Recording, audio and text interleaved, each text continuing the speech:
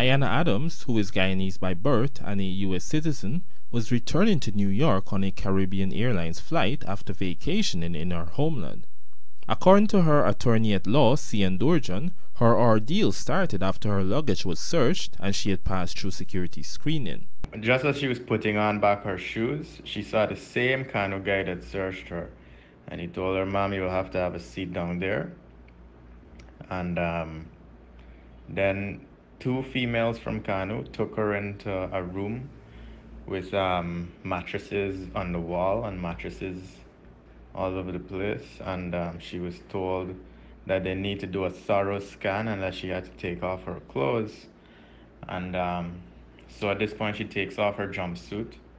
She protests, of course. She asks what's the problem and all of that.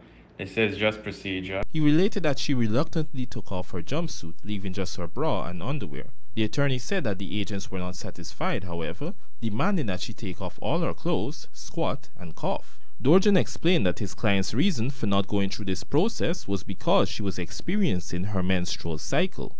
He said that this fact was explained to the Canu officers but to no avail, nor did they heed his warnings that they had no authority to force her to do a cavity search or scan. The attorney said that after a while his client was transported to Woodlands Hospital. By then I show up at the hospital and I notify all the Canu ranks there that they have no power to do this. This is an unlawful procedure. My client should not be under arrest. And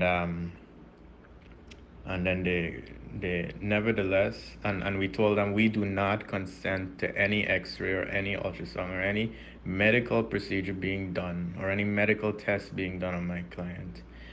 And they still went behind my back. When I wasn't looking, they went into the room and they did it.